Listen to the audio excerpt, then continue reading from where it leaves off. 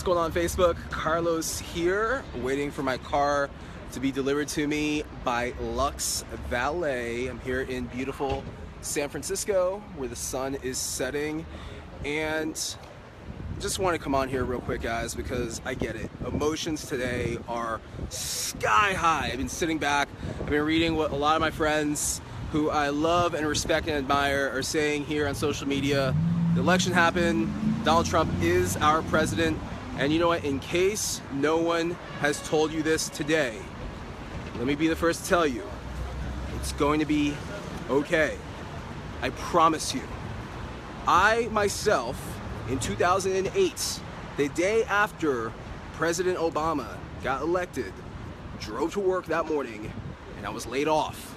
And this was during the recession. This is when, November 2008, 500,000 other Americans also lost their job. And you know what, guys? If there's anything that I can say to anyone out there that's watching this right now is, I survived. You guys out there survived the recession. We all survived. Life goes on. So I say this with all the love and kindness and respect to all you guys out there, because guess what?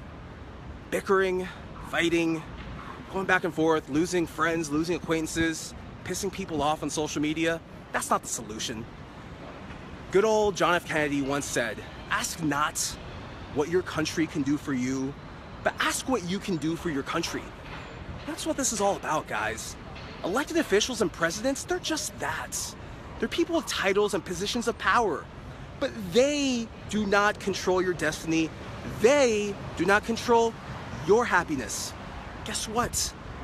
You're in control of your destiny. I'm in control of my destiny. I'm in control of my happiness. You're in control of your happiness, and no one else. Don't lose your state of mind, and don't allow yourself to be emotionally and physically affected because of an election or because of what you see people posting on social media. It's not worth it at all at the end of the day. So just want to leave you on that, guys. Once again, ask not what your country can do for you, but ask what you can do for your country. If there is something that government is not doing for you, guess what? You have the ability to go out and write to your congressman, write to your senators, get involved. Use social media for activism. Come on, guys. When I lost my job in 2008, I used this as a tool to help people find jobs and to talk about how crappy it was that people like me were losing their jobs while yet executives were getting these golden parachutes. I didn't cry about it. I got to work. That's what anyone out there who doesn't like this system the way it is, get to work and do something about it. This isn't a third world country. No one's gonna go out and hang you because you go out and you voice your opinion, but do it tactfully. And guess what, guys? Creating these arguments here on social media, it's not the way. Whether you're Republican, Democrat, black, white, Hispanic, Asian, male, female, gay, lesbian, it doesn't matter. I've got your back. And you know what? There's other people here that got your back too, but be tactful in how you use this as a tool for greater good and to build people up and not tear people down. That's real talk, guys. Hope you appreciate this. Peace.